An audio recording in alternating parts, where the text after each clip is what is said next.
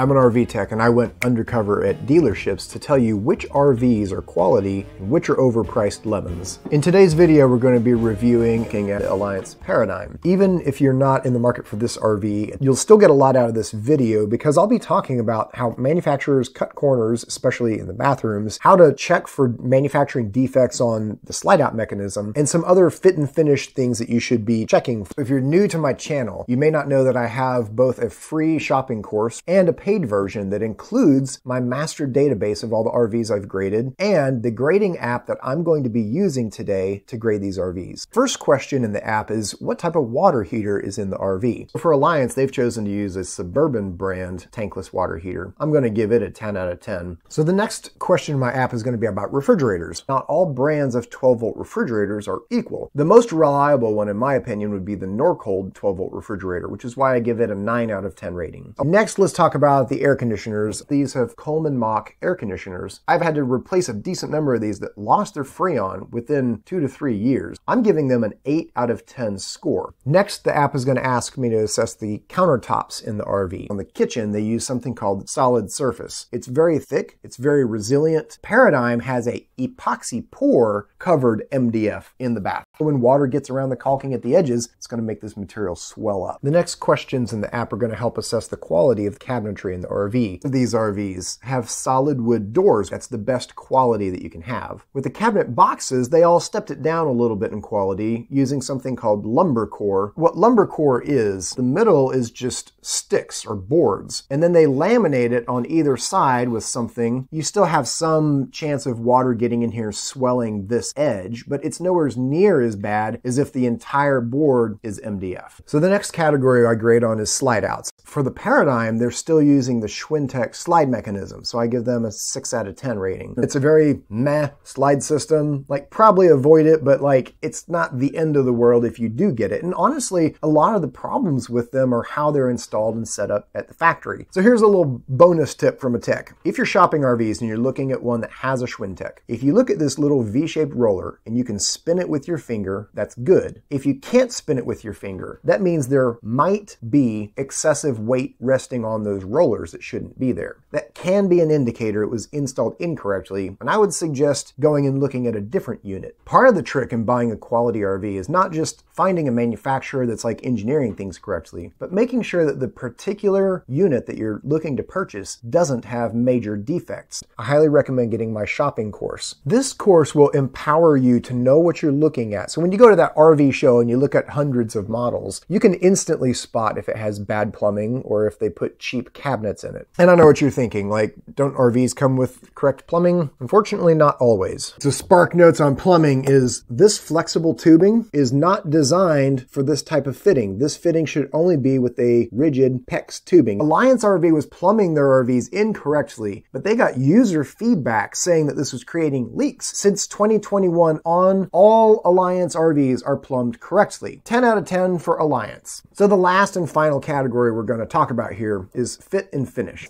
When I stepped into the Alliance Paradigm, I was shocked. I could put my fingers between the trim of the cabinet right by the front door. I look up at the ceiling and there's a light literally falling out of the ceiling. There's other trim that's like coming apart on the entertainment center. And then I started opening cabinet drawers in the bedroom. I almost got a wood splinter in my finger. I'm like, folks, do you not know what sandpaper is? What technician was putting drawers into this cabinet with these massive wood splinters hanging off and thinking, it'll be fine? Was no one checking like the quality of the cabinets that day, or what happened? I feel like there's this general trend with independent RV makers where when they first start, they're doing a really great job. And then things start to go downhill as they ramp up their production. I feel like Alliance may be getting to that point where they're starting to see a lot more quality control issues. For the Alliance Paradigm, solid B trailer. If the fit and finish wasn't so terrible, this would be an A-grade trailer. When you're looking at $103,000 for an RV, this kind of quality control is not what I would expect. It's really not what I would even accept. Click here for other reviews of fifth wheels that I've done, or click here for a playlist of all of the RV reviews I've done.